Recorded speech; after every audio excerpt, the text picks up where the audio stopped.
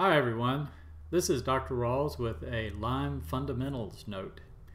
New evidence that Borrelia burgdorferi, the microbe that causes Lyme disease, is not a new microbe. It did not originate in Lyme, Connecticut, and it's actually been around for a long time. This is from an article published a couple of days ago, August 28th, 2017, through the Yale School of Public Health. And the title of the article is Ancient History of Lyme Disease in North America Revealed with Bacterial Genomics. Basically what they did is they took lots of ticks from all over New England and did gene sequencing, DNA sequencing on the bacteria, specifically Borrelia burgdorferi.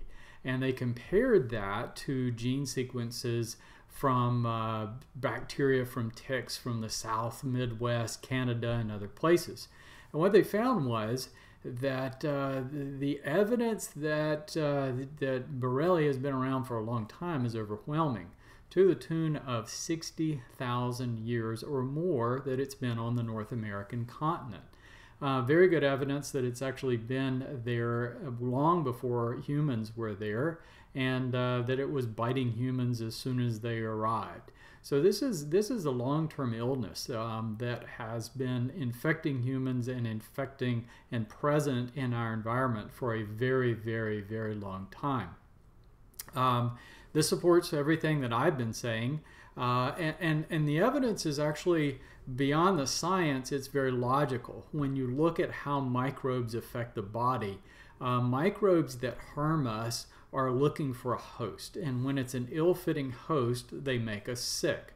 So most of the microbes in our body, all of our normal flora, we do great with that. They don't bother us at all because our immune system knows how to manage those microbes. But when we get something that our immune system isn't familiar with, that's when we get ill. Probably the best example of that right now is Ebola virus.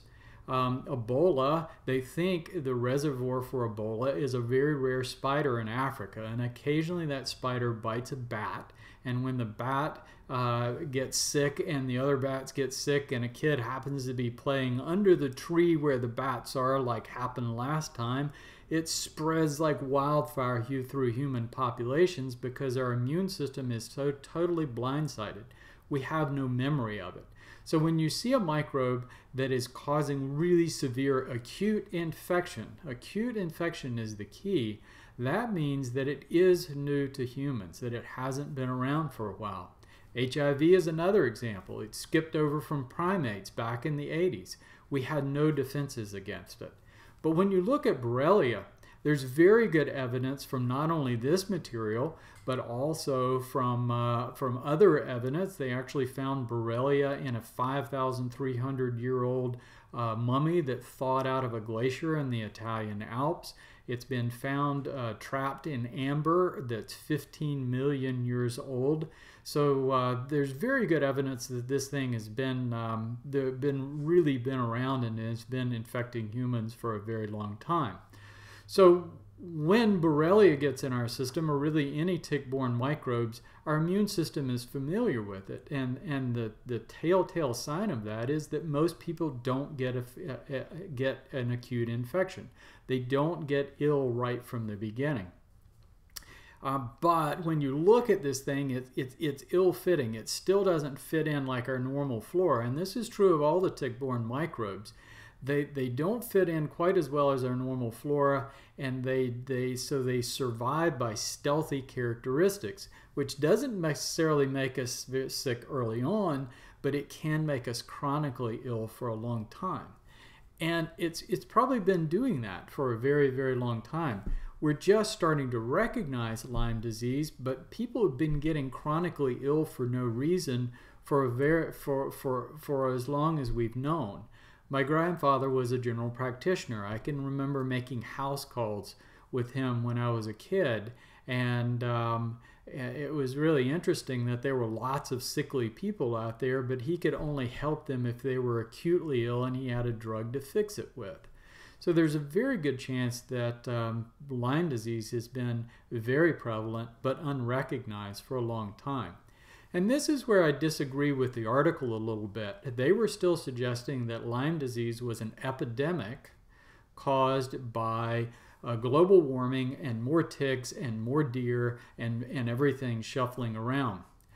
That probably is a factor, but if you think about it, we spend most of our time indoors. People before 1900, they lived outside their whole lives and they were getting bitten by ticks, so they were getting these microbes. And some of them got ill, but the fundamental thing that has to happen is the immune system has to be disrupted for those microbes to take hold and start causing chronic illness. So that if your immune system is strong, you don't necessarily get ill at all. So I think as our testing gets better, we're going to find that a lot of people have this microbe that aren't sick. Lots of well people have it. And also that's I think part of the problem. For the reason we're seeing more Lyme disease is more awareness than anything else. Our testing is getting better. People are aware of Lyme disease. But you can't define something as an epidemic when you don't know what the incidence of it was in the past. And 40 years ago, people weren't testing for Lyme disease at all. 20 years ago, they were barely testing for it, and the testing was very, very poor. Even as far back as 5 or 10 years ago, our testing wasn't very good. So what that means is there could have been a lot of people out there that were suffering and had other diagnoses, fibromyalgia, chronic fatigue, whatever, that they were ill with Lyme disease, but they didn't know it, so it didn't get reported. Now, because of our awareness and our ability to test, we're testing for it a whole lot more. So whether it's actually increasing or not is a really hard question to answer, and it certainly isn't something that you can call an epidemic. It would be defined as endemic, or as it's been present, smoldering for a very, very, very long time. So that's my short on Lyme disease for today. Thank you very much.